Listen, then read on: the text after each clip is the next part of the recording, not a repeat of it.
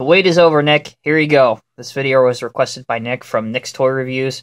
Today we're going to be taking a look at the Bobcat flatbed truck with the two Bobcat loaders and the two Bobcat Mini-Excavators. This was manufactured by, just want to make sure I say this correctly, Long Ho Industrial Company. Not making that up, but this was available from the Bobcat dealers in the mid-2000s. So opening up this really huge box, and again, because it houses in total 5 different 1/50th scale models, so, I mean, it's quite sizable.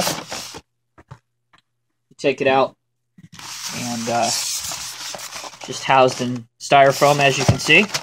Move the plastic cover, that down. First thing we'll take out is the tractor portion of the tractor trailer. There's the truck. And really the best way to really review this is just to do it in parts. There is a lot of material that protects these, which is good. So taking a look at the truck as a whole, it does clip in via the 5th wheel without an issue. The truck itself is mostly metal, but there is a lot of plastic components used. As you can see, the wheels are not of the highest quality in terms of detail. Really, this is a beginner's collector's item by any stretch of the imagination. The deck is simulated wood, which is plastic, but the main part, of course, is metal. There's an extra wheel underneath. That does fold down, so you can put the trailer in a stationary position. And the last really good feature about the trailer, at least I think, is some nice DOT striping. But there's the trailer. A closer look at the truck. Again, you can see there's a lot of plastic components used. No steering, no doors open, but it does feature the Bobcat and Ingersoll Rand logo with Swiner ND. So Swiner, North Dakota, I'm presuming. On the front, if you couldn't already tell just by looking at a truck, it is a Freightliner. I'm not exactly sure what model it is, but it does have the Freightliner logo embossed up here in the casting, which you can't really see that well, but it is there. So there's the truck. Now it comes with 4 different Bobcat machines, 2 of each. They're the same thing. 2 of these 325 Mini-Excavators, which we'll take a look at here.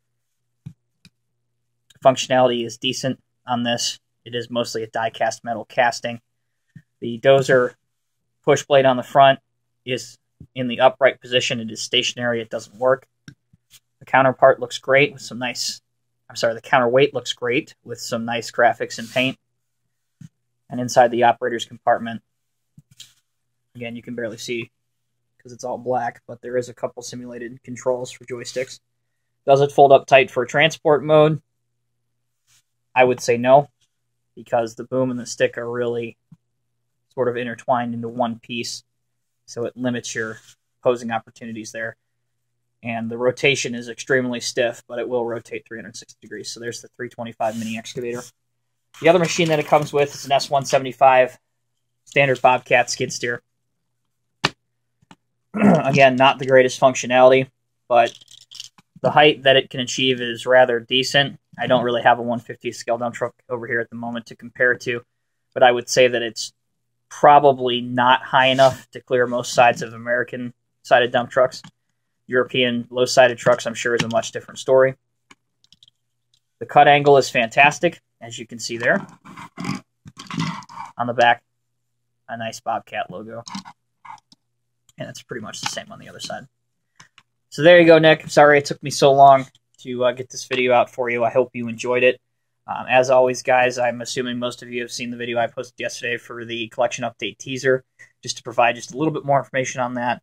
When I get the new place that I'm working on getting, there will be an opportunity for me to actually lay out all of my models on shelves out of the packaging, so you'll be able to see everything. But in the meantime, like I mentioned in the previous video, if you saw something that in that video that you wanted to see reviewed, I don't have an issue with doing that at all, so just shoot me a message or a comment. As always, guys, thanks for tuning in. We'll see you in the next video.